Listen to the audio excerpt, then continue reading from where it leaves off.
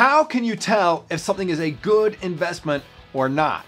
This is one of the hardest questions to answer, and I'm going to share the key with you in this video.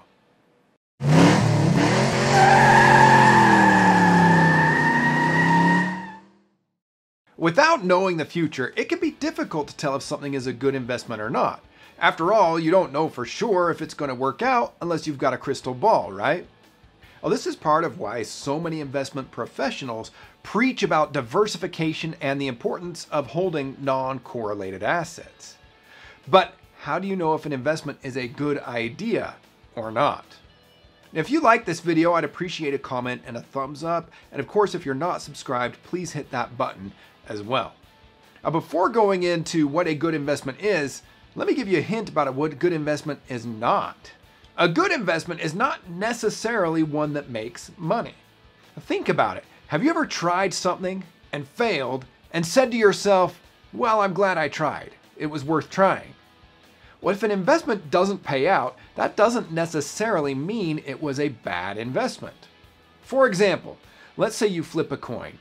If it lands on heads, you make 60 cents, and if it lands on tails, you lose 50 cents. Well, if you flip that coin 1,000 times, you're going to make money. But does that mean you made money every flip? Well, of course not. But every flip was worth it because the return potential was worth the risk overall. With all investments, whether it's stock, options, real estate, precious metals, cryptocurrencies, or starting your own business, there are two primary variables that you have to consider when deciding whether it is a good investment for you or not. Those two variables are probability and profitability. A good investment is one that has a potential return that justifies the potential risks. Probability and profitability have an inverse relationship. Now, this is possibly the most foundational concept you must master before you begin investing. This is what drives valuations. This is what makes it possible for markets to behave in a rational manner in the long term. Now, let me give you an example. As of the recording of this video, the 10-year United States Treasury Bond has a yield of 3.83%. Well, that's a number that's not even keeping up with inflation right now. So why in the world would anybody buy one of these bonds? Because it has near as makes no difference a 100% chance of success. The probabilities are high.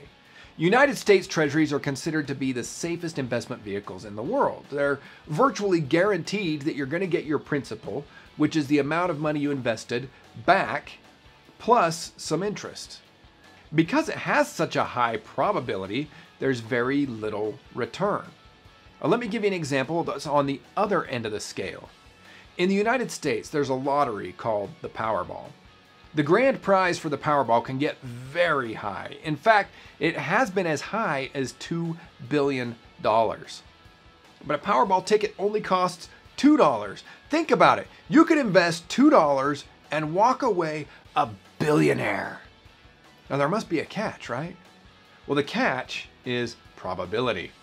The odds of winning the grand prize in the Powerball are 1 in 292,201,338. So why do so many people play the lottery when they know they have a greater chance of being struck by lightning than by winning the jackpot? Because of the potential profit. If the potential profit was only $50, nobody would buy that lottery ticket because of the low odds. In order to incentivize people to buy a Powerball ticket, the grand prize has to be astronomical because of the low probability. With all investments, there is a balance between probability and profitability. I call this the risk to reward teeter-totter. Riskier investments from a probability standpoint should have a higher return potential than safer investments. The higher the probability, the lower the profitability. The lower the probability, the higher the profitability. Understanding this concept can help you choose whether an investment is right for you or not. Let's examine a popular option strategy to illustrate just how critical it is to understand this concept. I'm going to compare the numbers for a 1 month out of the money bull put spread to a 1 week out of the money bull put spread. To keep things on an even playing field, I'm going to be using the same deltas. Here are the numbers. The example 1 month spread has a potential return on risk of 13%. Without compounding, that's an annualized rate of 156%. A 1 week spread with the same delta has a potential return on risk of just over 11%. And if you annualize that, that's an annualized rate of 578%. A lot of beginning traders tend to focus only on the return side. Now, it's easy to fall in love with the idea of fast short-term returns, and as a result, these beginning traders tend to lean towards these short-term option trades. But with an annualized return almost 4 times as high as the monthly trade, there must be a lot more risk somewhere, right? Well, the big risk in this example is called gamma risk. I'm not going to dive into detail on that right now and what that is, but the point is that the trade with the higher return does in fact have significantly higher risk.